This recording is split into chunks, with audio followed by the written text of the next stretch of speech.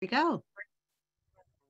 Hello and welcome. My name is Shannon Kemp and I'm the Chief Digital Officer of Dataversity. We would like to thank you for joining this Dataversity webinar, Optimizing Solution Value, Dynamic Data Quality, Governance, and MDM, sponsored today by Precisely. Just a couple of points to get us started. Due to the large number of people that attend these sessions, you will be muted during the webinar.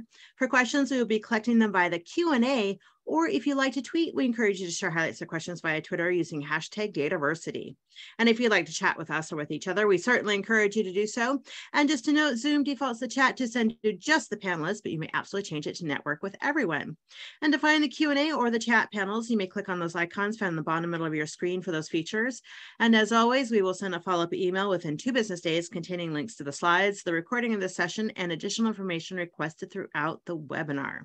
Now, let me introduce to you our speakers for today, Chuck Kane and Sue Pollack. Chuck is the Vice President of Product Management at Precisely and is a 20-plus year veteran of the IT industry, having worked across multiple industries such as commercial banking, insurance, manufacturing, government, and consulting. Chuck has led multiple data consulting practices, delivering high-value client engagements, leveraging IBM MDM, Initiate, and Informatica being most recent at Data Consulting Services before joining Precisely in 2014.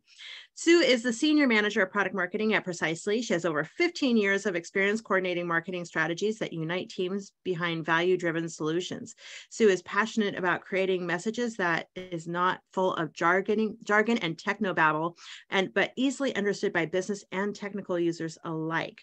And with that, I will give the floor to Chuck and Sue to get today's webinar started. Hello and welcome.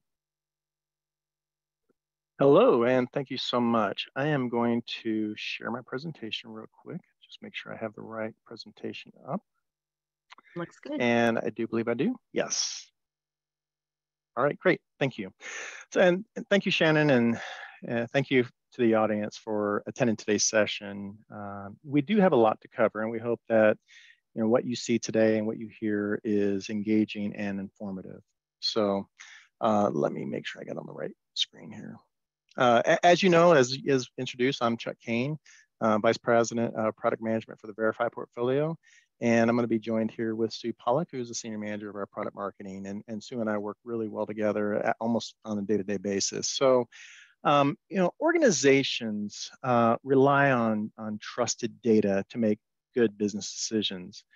As they drive towards being a more data-driven organization, there are some trends that we see and some key business initiatives that evolve around the transformation of customer experiences.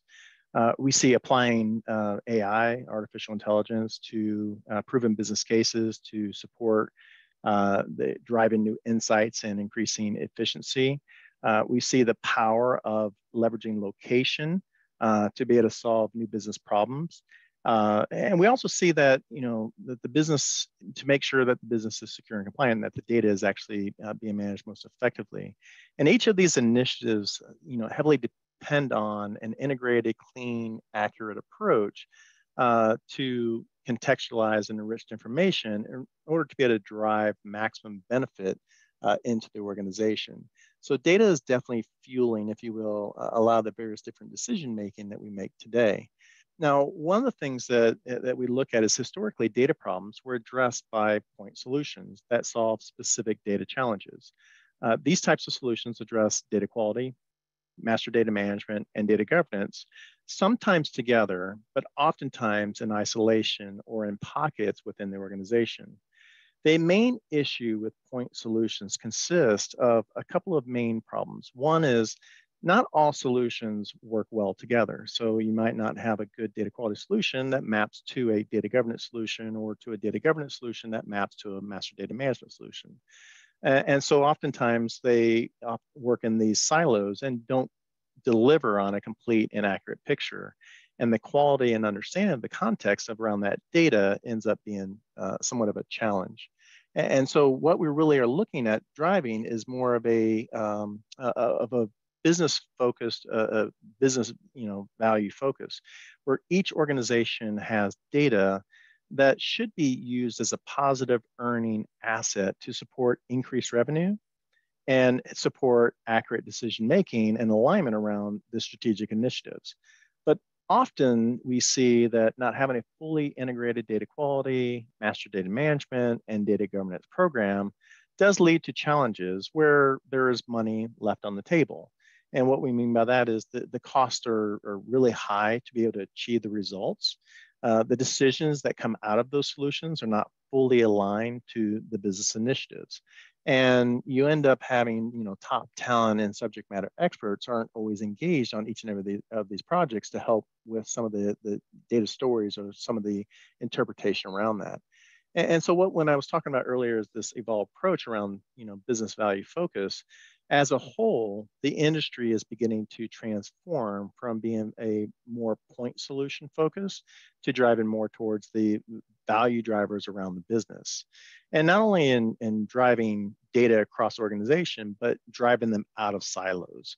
So this evolution is important because business value, expects, right, solutions with integrated capabilities that account for both agility and flexibility. So in this session, what we're going to be talking about is, various views of business goals that our customers and we have seen, right, that are driving the evolution of data quality, master data management, data governance in what we consider today's business operating environments. Key areas that will be, that we'll see as part of this evolution is around the data modernization, around key initiatives that are powering customers to leverage their data as an asset. We're going to talk a little bit more about the single view of a customer, which is that intersection between data quality and master data management, along with data governance, in support of a single view of the enterprise capability. And when I say single view of the enterprise, it's really beyond just the single view of a customer, single view of a location, single view of a product or services. It's really how do we tie all these things together to better drive out, right, enterprise, decision making. Customers are also evolving their approaches around data on the move to increase the trust around the data and data transformation projects around mergers and acquisitions, and as well to system-to-system data movements, all of these around the operational and evolving operational value with more automated, robust, and certainly if you think about it, existing data quality solutions that increase operational efficiencies. So in this first segment, let me make sure I get this to the next slide. In this first segment, we're going to discuss how an integrated approach supports the evolving nature of data monetization. So what I would like to do now is I would like to introduce our next speaker, Sue. As we talk about Sue has extensive experience on positioning multiple data monetization programs that leverage the intersection between data quality and data governance. So Sue, over to you. Thanks, Chuck. As Chuck just said, data-driven organizations are increasingly seeking to leverage their own data as an asset to generate measurable economic benefits or monetize the value of their data. In a recent study, Data Professionals Speak, Trends in Data Governance and Data Quality, it was reported that improved data quality is the leading benefit of data governance initiatives. And that does mirror what we're hearing from our customers, that data quality that's deeply integrated with data governance works together to deliver business data that they can find, understand, and more importantly, trust. This enables confident decision-making, operational improvements, and taking action to comply with or even leverage regulatory requirements to improve their bottom line. Looking at an example of one of our customers, an independent wealth fund was looking for a significant improvement in the way that they source, manage, and use data to better inform their investment-making decisions. They created an office of data to improve the effectiveness of the management of their operational data. But then they quickly realized that for them, data governance, data quality, and even data reconciliation were the key building blocks for increasing maturity of their data program to increase data literacy and monetize those data assets. We partnered with them to provide data quality and governance capabilities, allowing users to find data quickly, understand the context and the quality of their data, and then ensure that their data is managed as a strategic asset for the organization. Additionally, partnering with them to build a measurable strategic plan, leveraging our strategic services made sure that they were achieving their goals. And this was an integral part of their initiative, tracking those KPIs and those goals. Currently, they're also exploring data observability. This is a capability to proactively uncover data anomalies and take action before they become costly downstream issues.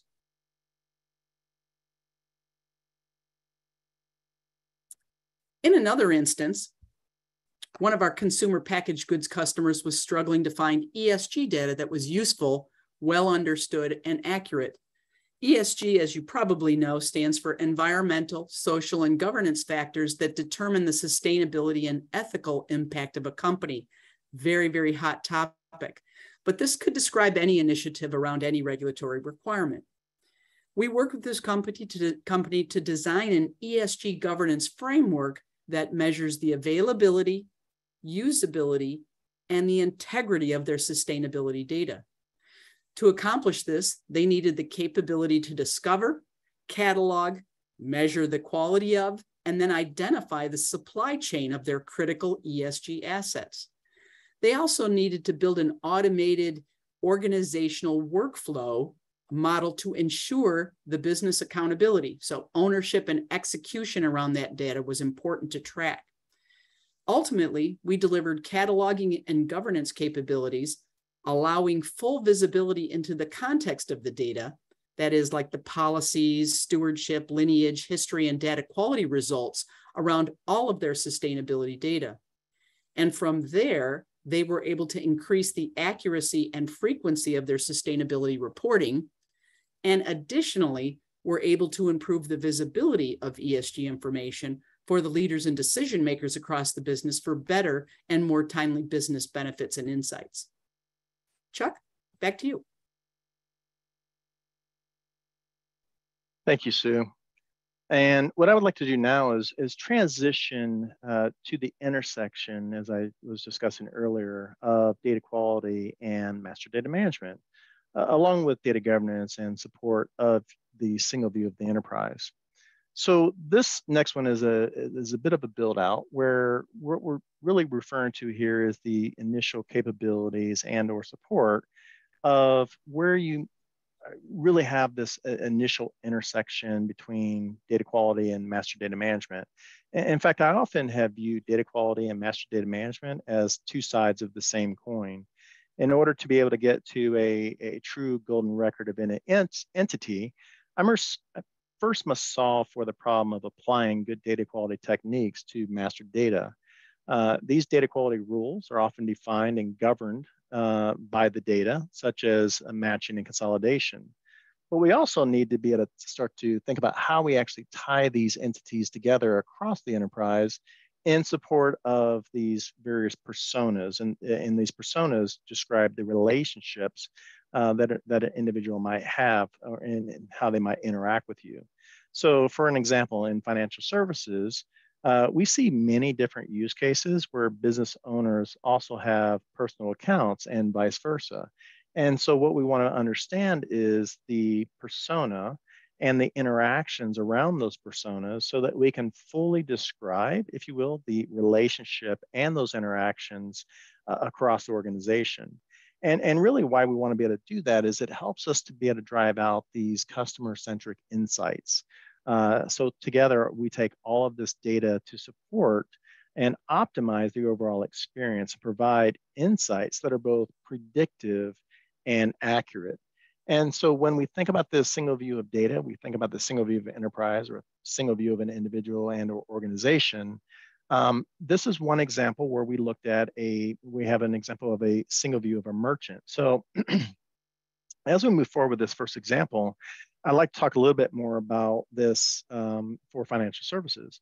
So as is the case with any business, especially large companies who have collected data over a long duration and say, decades, we find that the value of data is locked in these various different data silos I was referring to earlier of information. And these data silos, when we are able to break them down and start to connect them, help us to better understand these insights, help us to better understand the outcomes. And so within this use case, we're able to unlock those silos and support a better understanding of merchants and the locations in which those merchants were actually operating in.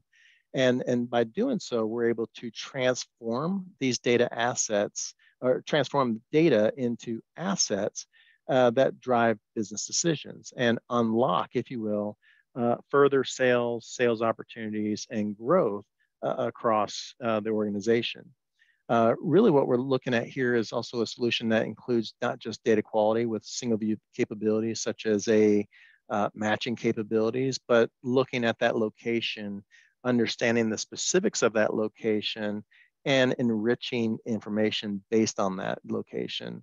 And further is to be able to support both on-premise. So there was capabilities that were required from an on-prem with a traditional data warehouse, to also scalability inside the cloud.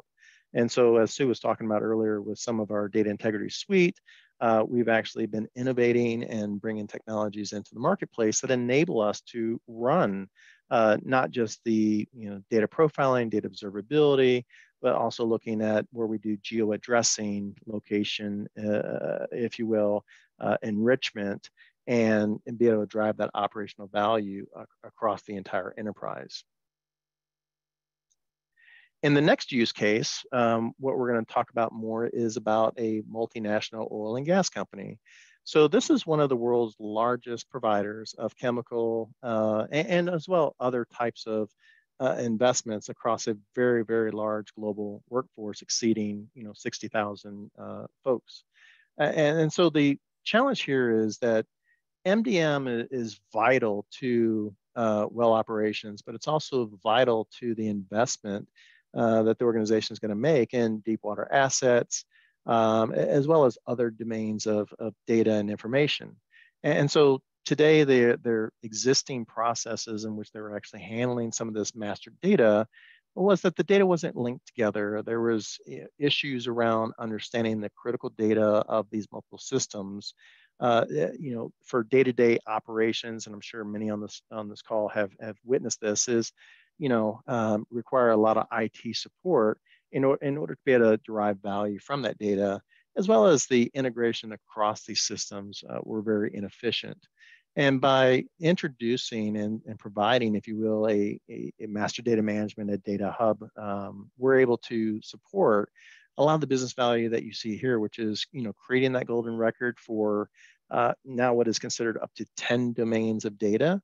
And some of these domains include vendor, location, equipment, customer, and material domains, but also enriching and exporting that data across systems. So having system-to-system consistency and ensuring that data quality is the same across these systems, and that you have the same types of insights and outcomes, but also enabling integrations across multiple source systems, both on-prem as well as across the cloud. And so there's a lot of value that was able to be delivered through the support of just a master data management solution that's paired with data quality, that is governed by the rules of the organization to understand exactly what these things are and how those things are described as part of these various views of the business relationship as a whole.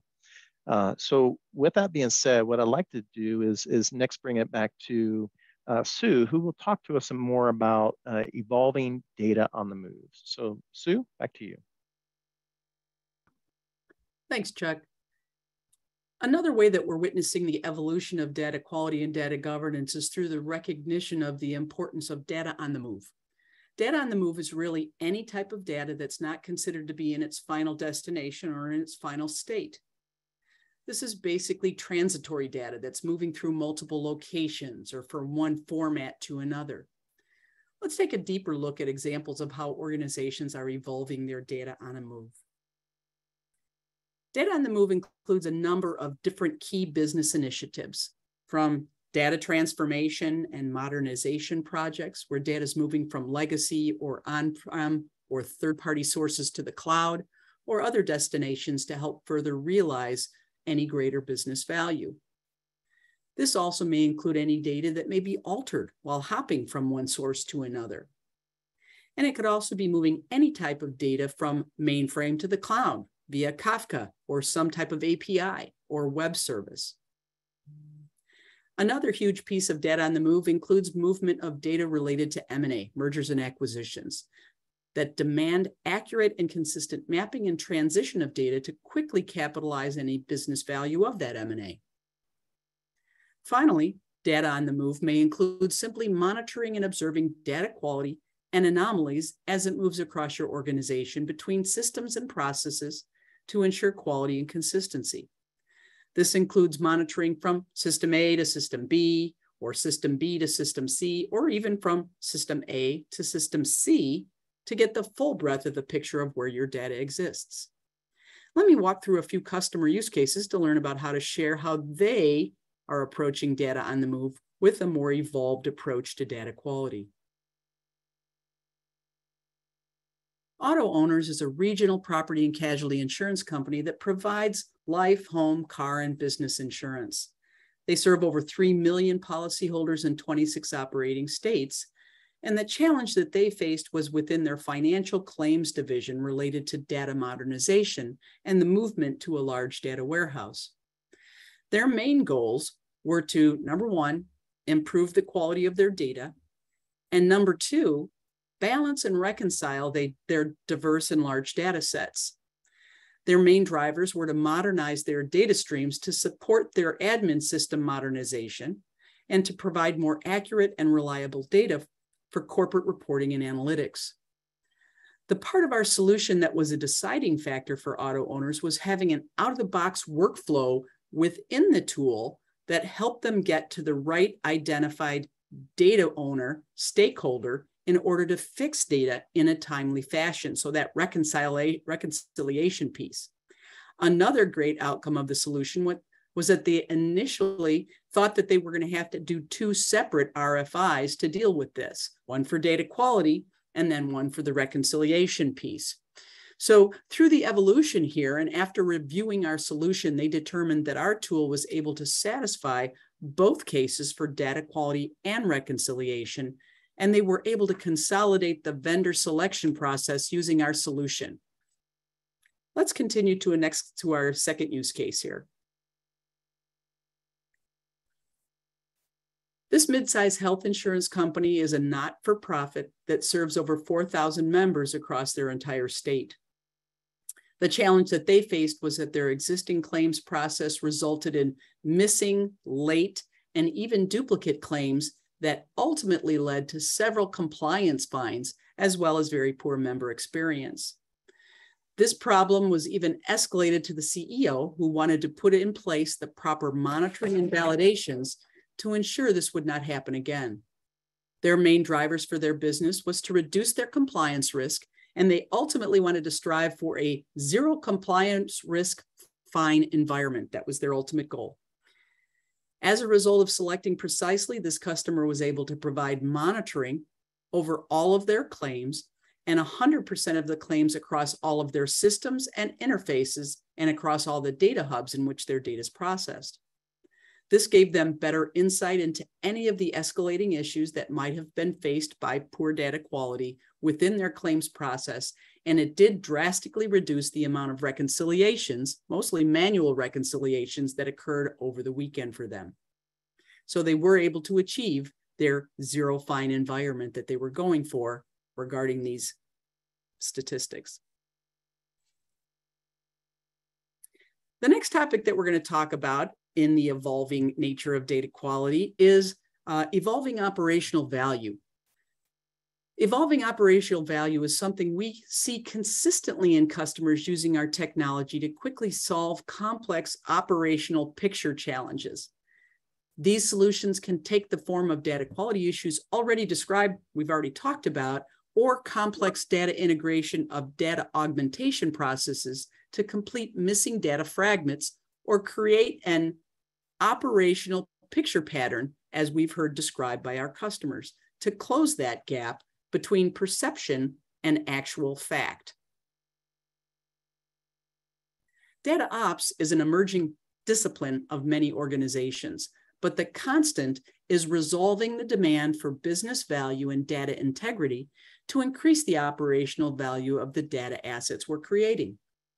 One aspect of our value contribution is enabling teams to react quicker with automation, eliminating time-consuming and error-prone processes.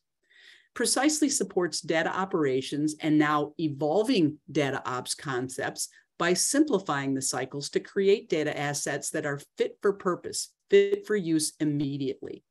The result is providing trusted operational data with greater efficiencies and a more complete operational picture. Examples of attributes that make data more fit for use include product interchangeability, matrix solutions that include what products are capable of what, assets and field attributes, customer demand recommendations, what products recommended not just by social association, but by actual buying patterns, and also known purchased items and compatible related items. We also see around supply chain management, we see demand to consolidate vendor performance metrics and actual demand forecast to rapidly identify supply gaps and top performing vendors. In the example you see in front of you, this large healthcare organization had an initial base business need to validate addresses beyond just a mailing address. The evolved operational processes made the data more fit for use and solved many other operational gaps. In this case, it included the data recommending radiation and data management functionality to quickly correct data integrity issues, thus driving the adoption of a larger solution through a correlation of multiple data sets and a more holistic operational picture. Specifically, we leveraged position association, looking at practice attributes, building in the dimension of time, which is critical, and the association of what the physicians and their areas of specialty, the location of their practices, understanding what rights doctors had to work in certain healthcare facilities. And then we even needed to factor in drive time distance, which is also critical to this customer.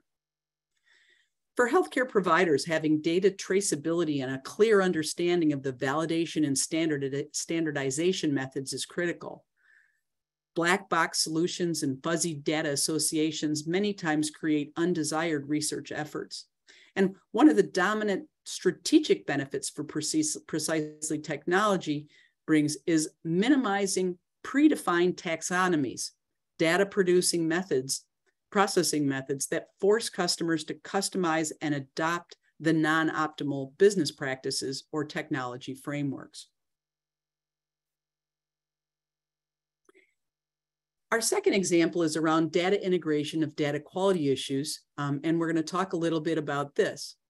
Data integration of data quality issues share many of the same characteristics and business impacts that Chuck described earlier when we were discussing single view of data. It's kind of a different side of the same coin. But resolution of these issues can be resolved in many different methods. The power that Precisely brings to the market are a collection of best-of-breed technologies to meet individual organizational challenges, not forcing your organization to adopt one technology over another. To highlight our capabilities, we chose this complex manufacturing data integration business challenge. In this scenario, there is not just one source, but this is a multi-source system issue with a timeliness issue of operational logistics. So the complexity of taking multiple systems, in this case, product, customers, vendors, location, and employee data domains, tying them together and providing an operational picture throughout the dimension of the transaction as one of the critical elements the customer wanted to resolve. Here we were able to incorporate advanced addressing validations and enrich them with geolocation intelligence that was leveraged throughout the transaction. These types of solutions incorporate the need of data consistency across multiple systems and the creation of multiple operational pictures in near real time. This approach is to prevent data gaps and increase the offers of operational awareness across those multiple domains. The primary benefit to the client is the focus on the fit for use data resolution at the beginning of the operational process and then subsequent refinement of the data to mirror the operational picture demand throughout the entire transaction. The solution approach is well beyond the aggregation of metrics or analytics or mastering a few data elements or just traditional data standardization. This approach drives data-driven decisions throughout the entire operational chain, once again, evolving it to the next level. These types of solutions are just one example of how Precisely delivers a complex solution using configurable, agile, and highly integratable technology assets, whether they're Precisely branded technologies or if they're existing client-side technologies, which we can also work with. So with that, I'm going to turn this back to Chuck to summarize our message. Thank you, Sue. And as we started in the earlier part of this conversation is, these use cases and driving off this evolving value around insights across many different types of industries.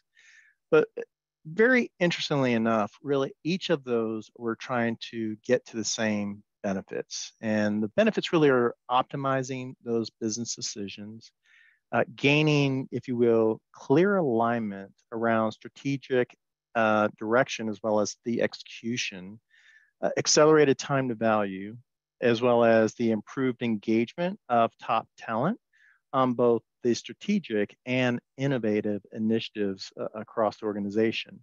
And as Sue was talking about earlier, is through this evolved approach, is really thinking about data integrity from an end-to-end capability, in the sense that what you really want to do is integrate, which is to modernize, if you will, your infrastructure, either for the cloud or to eliminate the data silos or to automate existing business processes, to also validate that data and build around that the appropriate data governance and quality initiatives, and make sure that those are built as a data-centric process to both ensure accuracy and the consistency of that data, to leverage, if you will, location. And location is an inherent asset to your data, which you can actually derive a lot more sophisticated analytics and if you will, actionable insights based on where that location is or where interactions happen. And then in the enrichment component, which is to complement a lot of your core business data with expertly curated data sets that can add that additional layer of critical context, which really can help to drive and increase value. And when we think about data integrity as the integrate, verify, locate, and enrich, it wouldn't go without saying that we want to engage and certainly drive a seamless, what I consider a personalized omni-channel experience, where you make sure that you're able to communicate consistently across any medium at any given time, and really be able to engage at the right time with the right message to the right individuals or the right, if you will, personas that you are targeting. So with all that being said, I'd like to now turn it back over to Shannon, who will actually help us with some of the questions. And Sue, thank you so much for this great presentation. If you have questions for them, feel free to submit them in the Q&A portion of your screen. And just to answer the most commonly asked questions, just to note, I will send a follow-up email by end of day Thursday with links to the slides, the recording, and anything else requested throughout. Y'all are being very quiet here, but let me dive in here. What cloud native technologies can Precisely work with? Yeah, so I'll take that one. And so you can comment on it any further. When we think about cloud, we're really thinking about two aspects of cloud. One is there's the Azures of the world, the AWSs, there is GCP for Google, and certainly each of those have their own pluses and minuses as it pertains to the deployment capabilities of how organizations want to integrate and leverage each of those clouds. But there's a second, I think, facet of cloud, which is what are we looking to try to achieve? Are we looking for, operational value? Are we looking specifically for analytical value? Are we looking to try to hedge our bets between the two? And so in thinking about the cloud, we also think about the elastic nature of the cloud. And what we mean by elastic nature is, to support the organization's ability to scale up, right, as time and as the requirements require, or to be able to scale down and save money. So think about, various promotions that you might do during a Super Bowl or during a sporting event or during any other type of a big event. You may have a large volume of data that's going to come in from a seasonal perspective. And so you want that elastic nature where you can scale up, where you can support that. But then you don't want those systems just running because, you may not have those campaigns, you may not have the volume. So you want it to be able to scale down, and you want it to do it intelligently, right? So you don't want to have to think about when you scale up or when you have to think about scaling down. You need this to be sort of in this elastic auto scale capability within the constraints of how you've positioned the technology. So I think that is another facet. And then a third component of this is thinking about the various, if you will, data warehouses that are out there. So you might have a traditional data warehouse that you built in-house, but you might be thinking about and looking at leveraging, let's say, a modern data warehouse like Snowflake. So you might want to have data processes that are going to run native to a Snowflake environment. You may want to have data processes that run native to a, let's say, a Databricks environment for analytics or for other outcomes. And so I think this third facet of this is both the ability to be able to run next to the data, so you're not extracting the data, you're able to maintain the data in that single source. And then I think the fourth component of the cloud is all about when you think about enrichment. So in thinking about enrichment, there's lots of various different data providers that are out there. Precisely is also a data provider through our Spectrum on Demand. And so there's an API capability that needs to support, let's say, a validation of an address or a data enrichment around that address, or being able to support various different facets of data enrichment, which could be a name or email or phone or other types of information validation. So there's a lot when we think about the cloud as to these various perspectives and how you actually might consider these integrations both as a hybrid capability. So thinking about you might have some on-prem solutions that tap into the cloud. That's what I was considering with like Spectrum on Demand versus cloud native, which you're actually deploying the capabilities inside these cloud environments to support those types of operational outcomes. I hope that answers the question. Definitely. And certainly can have people ask additional insights if they would like some more information. But moving on down the line here, how we get this question a lot in all of our webinars and all the contexts, and it's always good to get a new perspective on this. How do you overcome the difficulty of getting buy-in from leadership for allocating resources to enrich data? Sue, do you want to start that off?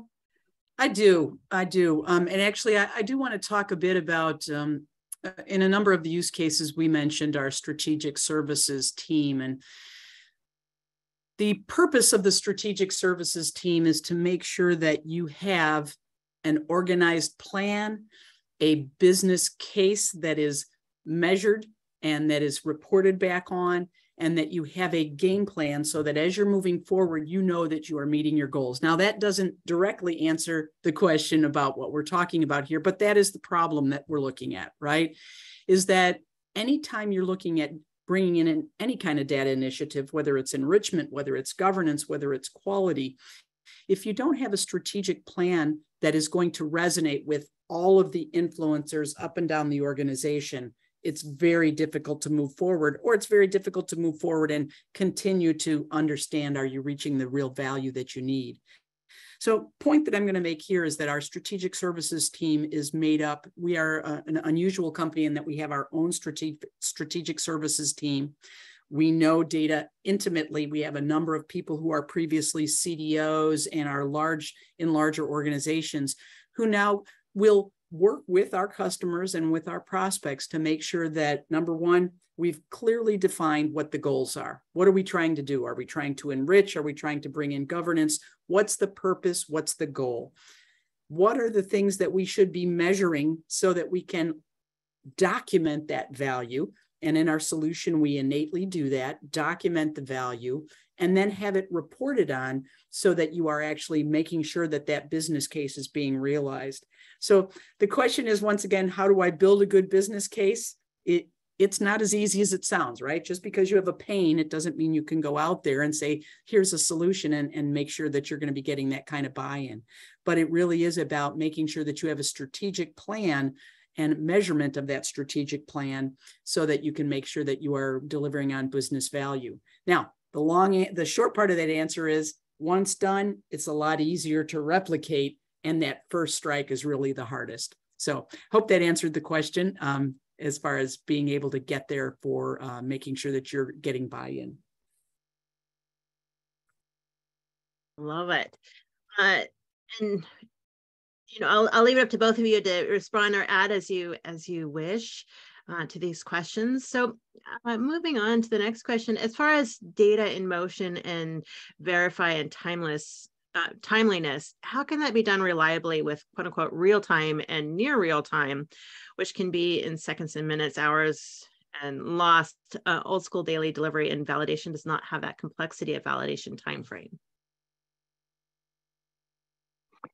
Yeah, so I can get started, and I think when we think about timeliness, I think time is becoming a dimension that is almost expected as we think about the stand up of various center of excellence, as we think about the business being more engaged, if you will, on driving these initiatives or being part of these initiatives. What we don't want to do is drive projects to be an IT only focus. But as part of that, that's that integration into, if you will, a set of user experiences. And so one example of a very simple user experience is, for instance, on address validation. Old school delivery around address validation might be that I would enter the address however it might be. I might actually take an extract of that data, and then I would go validate that against a validation engine, and then update the data in the target's location where it might be. Then you might really move forward a little bit from old school, from a batch perspective, into where I might do a real-time API, but it's on the submit, right? And during that submission process, I'll get feedback that says, well, maybe this isn't the right address, or maybe I'll, get an address recommendation that I could potentially use. And then there's one step even further, which is how do you integrate that address validation into the actual field while the individual is typing. So when you're like on Google or whatever, when you're typing, it actually makes certain recommendations around what you're typing. The same thing with address validation. As you're typing in the address, it actually is coming up with the address. And then you just select from the list, and it then pre-fills, if you will, all that information that is necessary. So it actually enhances that overall user experience, and it makes the overall validations on the back end, a lot faster, because we're not, building in this exception logic that says, we've got this negative, or we got this address, but it's not the right address, and all of that. So I think when we think about these capabilities, it's really about where in this real time, near real time, in milliseconds, if you will, responses that would support these various initiatives. And so extending that even further into, like, for instance, address, and or not address, but email or phone or other types of validations is leveraging the technologies in a very similar fashion, but then really understanding that, the requirements around this is to streamline the user experience. We had to streamline, if you will, the data, so that we're doing things a bit more prescriptively with the data versus trying to be reactive on the back end. So hopefully that answers the question. Sue, do you have any additional comments you want to make? I was just going to jump in a little bit. Chuck obviously talked about, looking at data that needs to be enriched or standardized in real time, and his answer is perfect on that. I want to address the data in motion part, and I don't want to get too technical, but the solutions that we have to offer have unique capabilities to measure how long it's taking something to move from one system. Remember, we had that system A to system B. we have unique capabilities that we can actually determine it should go from system A to system B within a certain time frame. If not, send an alert. We can validate that all files are all are received in a certain time frame. And again, as far as that from system A to system B to system C or going across, that's how we actually are looking at those things in real time, or I would say near real time. I'm being honest with us here. We actually do even have the capabilities of doing quality checks in the Kafka messages, right? So as they're going across. So again, don't want to go too deep, but taking it a step further as far as data in motion, that's just kind of another piece to what Chuck said already. Thank you both. And, you know, our community loves to network with each other. Do you have user communities that are able to learn more from other users? Sue, do you have that?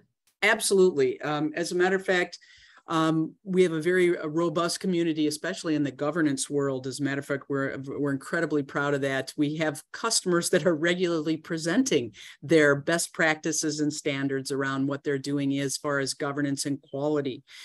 We have a very robust community as far as our other solutions, the other things that we've talked about here, but it really is something that as a product marketing manager, I'm constantly learning from those groups as far as what are the new tips and tricks out there and different ways that that we can learn from each other. So yeah, really something that we're very proud of here at Precisely. Very nice, because networking is so important to Absolutely data users. So what is data observability? You know, I can take that if you want. You know, data observability is an extension of data profiling.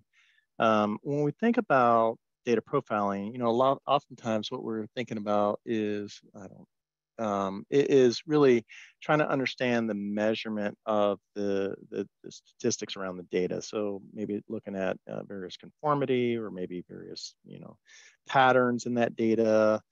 And really, this is a precursor to what we consider a lot of data quality, you know, projects. And there may be ongoing profiling so that you might better understand, you know, the trends of that data over time.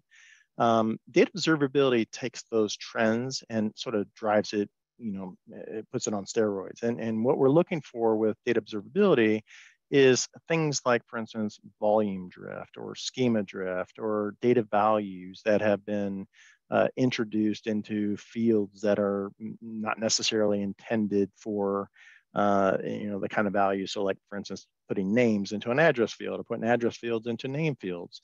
And then also really paying attention to and better understanding, right, schema changes, schema drift, and all of this being set with, you know, a number of observations. So this is an ongoing process that happens behind the scenes. It's a bit more proactive, and what we mean by proactive is the sense that as these if you will, events happen, these drifts or these, you know, observations happen, what we're able to do is provide an early warning system around that. So instead of actually being woken up at, you know, 2 a.m. because of a problem with the job that's running, right? You might start to get some trends that say, hey, over the last couple of days, we've noticed that the volume of the data actually has decreased. We've also noticed that the values that are normally in each of these fields is not complete, or we're looking at values that are not, you know, if you will, adjacent to the type of field that it should be in. And so you can get these early warnings, these alerts, and then you can evaluate those and say, you know what, I actually want to do something. I want to take some action on that. Or you could say, hey, I want to ignore that alert, and maybe set a threshold that says, you know, for this type of alert to pop up again, maybe it's not just I want to see it decrease by 1,000 records if I have 10,000 records that are coming in on a day-to-day basis, but maybe if it drops by 2,000 records, right? If it's only 80% of the volume that I expect, now I might want to, you know, start to see this and start to understand that.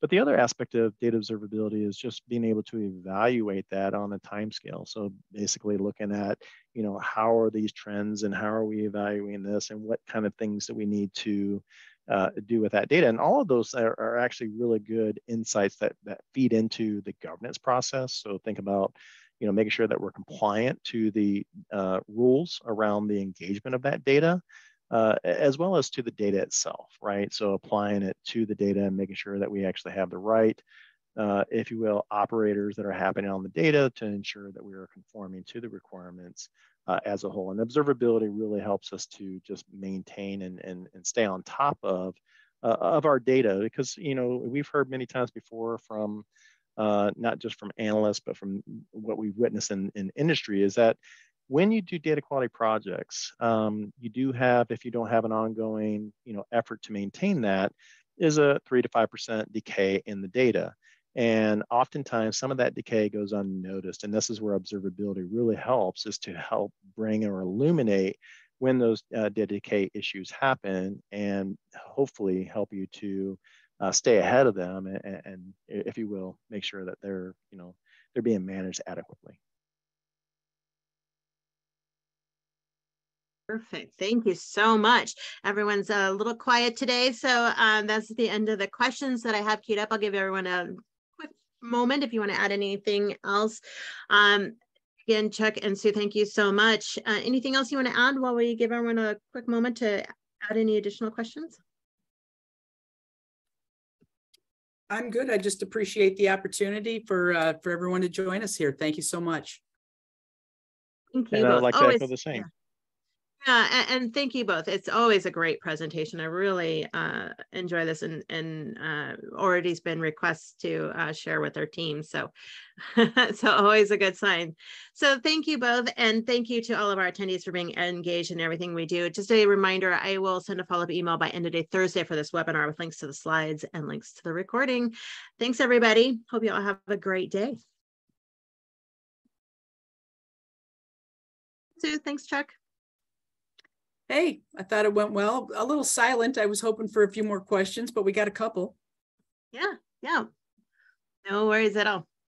Thanks all. All right. Thank you so much. Take care. All right. Bye-bye. Bye-bye.